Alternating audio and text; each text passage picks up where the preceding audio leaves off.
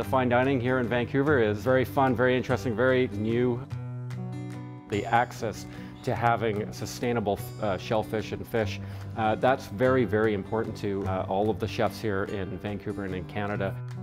I have fond memories of when I cooked for the Queen Mum, and she was extremely sweet. We talked about Vancouver. It was a real pleasure to cook for her, which was very nice because the pressure can get a little bit, you can get a little bit crazy and second guess everything, but she was very sweet.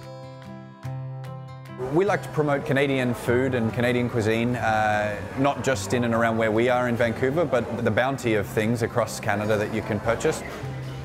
We've adopted a lot of different cultures and cuisines from other cultures and assimilated them into what we now call our own cuisine. As a craft distillery, we make all of our spirits on site from 100% organic BC grown grains. And we not only manufacture here, we also serve cocktails and we have an on-site retail store.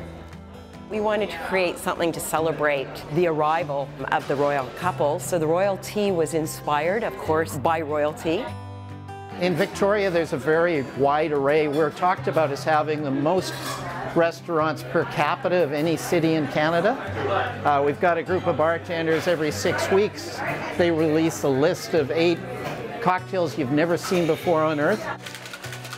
We heard that Will and Kate will be coming for the royal visit, so we figured we'd fashion a little bespoke cocktail for them. We heard that Kate was a big fan of Jack Daniels, so that's going to be the star of the show. The name of the cocktail is called Burdick and Bramble.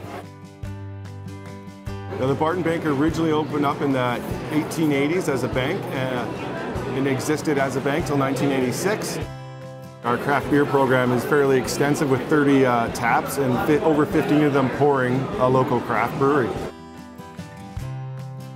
We definitely had some royal visit fever at Steamworks, and brewmaster Tony decided to brew a Commonwealth ale which features hops from Australia, New Zealand, malt from the UK, and then of course brewed right here in Vancouver, Canada.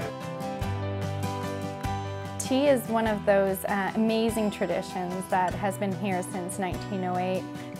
We partnered with Chef Darren McGrady. He was the executive pastry chef to the royals for 15 years, so he has a really great sense of what Will and Harry liked when they were young, what Queen Elizabeth loved. So he brought all these amazing recipes that he baked for them for many, many years.